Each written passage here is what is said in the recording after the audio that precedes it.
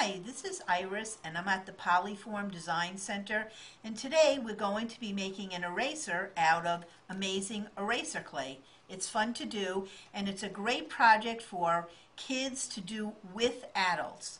So let's get started. The first thing I want to show you is that the eraser we are going to make definitely works. Here's a little flower I just drew. And wow, I think that leaf is just a little bit too thin. So I'm going to use the eraser that I just created to erase. And it really works. What we're going to be using today is the eraser clay, a super slicer. Now you're going to want to use this with an adult. The adult might want to do the slicing depending on your age. And we also are going to be using an acrylic roller. What we're going to create today is a cane, and the cane has the design all the way through it. I'm going to cut off slices, and the slices are going to be the erasers.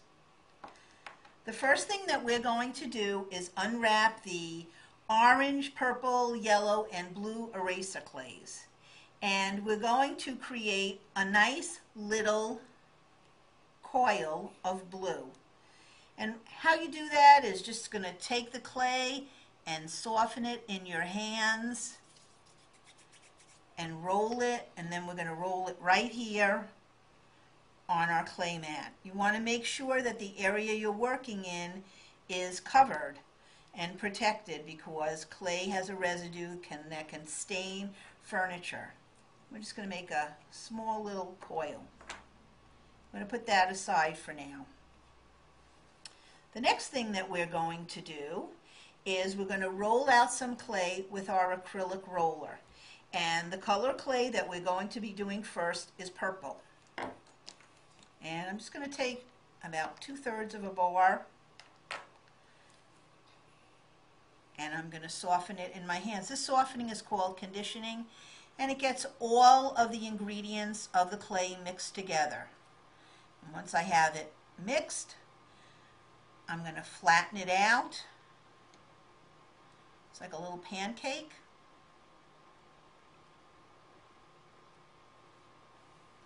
And when I say to roll out some clay, this is what I mean, into a sheet. I'm just going to use the acrylic roller, and you're going to use a technique just like you would for making a pie crust.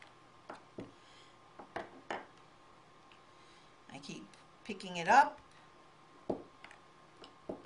and rolling it thinner. And this doesn't have to be perfect. Okay, so I have my purple clay rolled out. I'm going to set that aside for now also. Now I'm going to take about 1/3 of the yellow bar of clay, and I'm going to soften it in my hands and condition it. And then I'm going to roll it into a log. First I make it into a ball, because that kind of smooths out all the clay.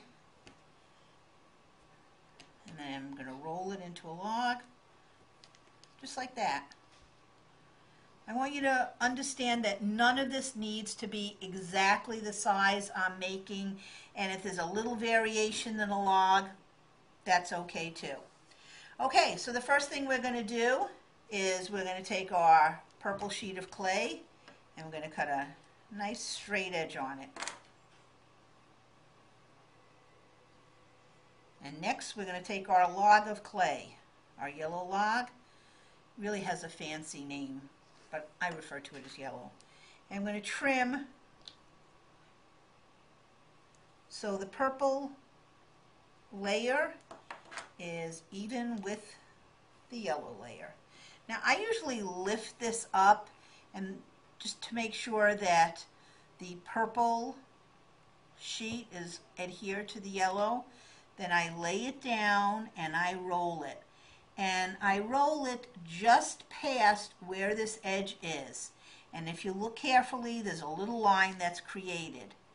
I take my super slicer and I cut right before that line. And then I roll up the entire log. And you'll notice there's a little separation there. And all I have to do is pinch it and smooth it down. You don't want the clay to overlap. You want it to just meet. Okay, and then I'm just smoothing this down a little bit.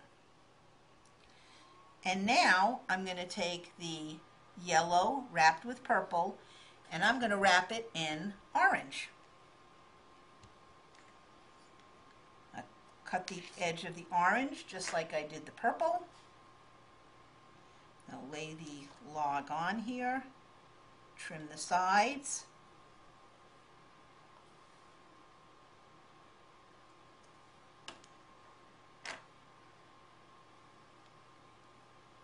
Okay, do the very same thing. I'm going to roll it just until it touches. It makes a little mark, hoping you can see that. If not, believe me, it's there. Trim it. And then this time it's even a little more separated, and I just pinch it together with my fingers. This is a perfect time for me to mention that it's a good idea to have some baby wipes, because you'll want to clean your hands between colors. I noticed that because I have a little yellow clay on my hands. And so we always suggest to use baby wipes for cleanup. Okay, you have your log now, and what we're going to do is we're going to make this log a lot smaller, and we're going to make it shaped like little petals.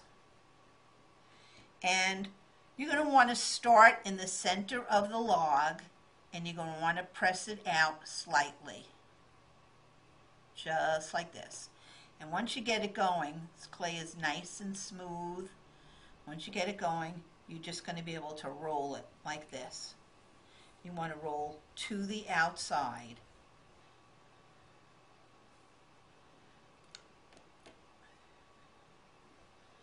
Okay, now once again, this doesn't have to be perfect.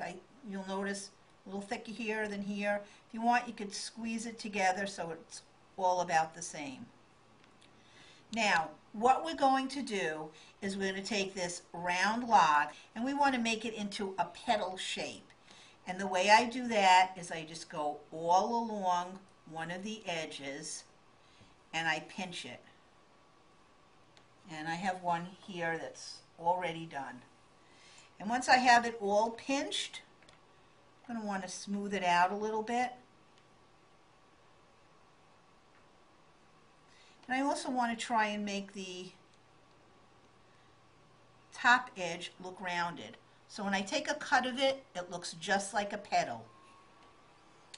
Now, what I'm going to do is I'm going to take my tiny thin blue log that we made at the beginning, and we're going to cut, I would say, probably 6 or 7 lengths about the same size. Just go all along, and you'll notice every time I make a cut, you have that same petal shape. Okay, I have all my petal logs cut out already. And what I've done is I've started to put them around the thin blue coil, just like this.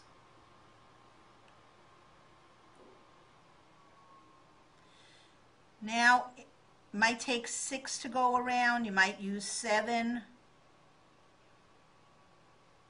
I think mine is going to use 7.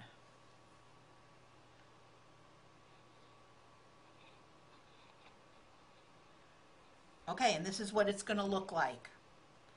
Now, once we have this, what we're going to do is we're going to roll it a little bit and spread it out just a tiny bit. We want to make sure that all the air holes that are in the center here are closed up. And we're just going to do this slightly. Just put a little pressure on it.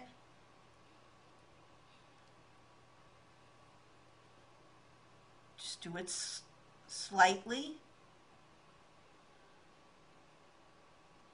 Now, if you'd like your flour to have a little bit more orange around the outside, or purple for that matter, what you're going to do is take another sheet of clay, and same as we did before, you're going to cut the edge,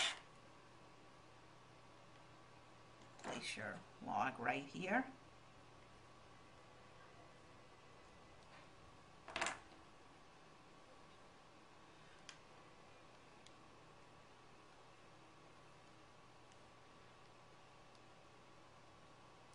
and just like before, we're going to roll it until we get that little mark. We're going to cut it, and we're going to make sure that it meets. Great. Just roll this up.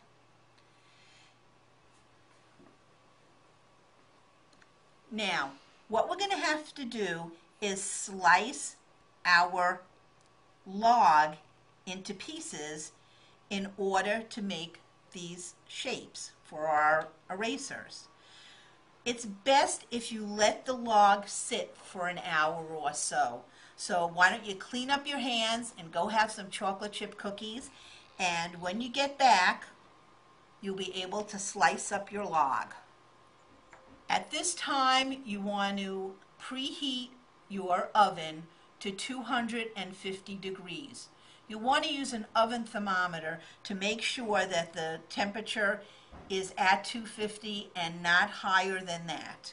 The reason is, in order for the eraser to work, it has to be baked at 250 degrees. Once you have your oven preheated, it's time to slice your log. What I usually do is I just put it down,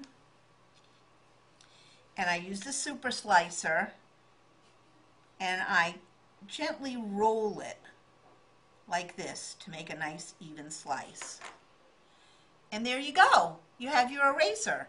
All you have to do is make your slices, put them on a baking sheet, and bake them for 10 minutes. And when they're done, you'll have your own erasers.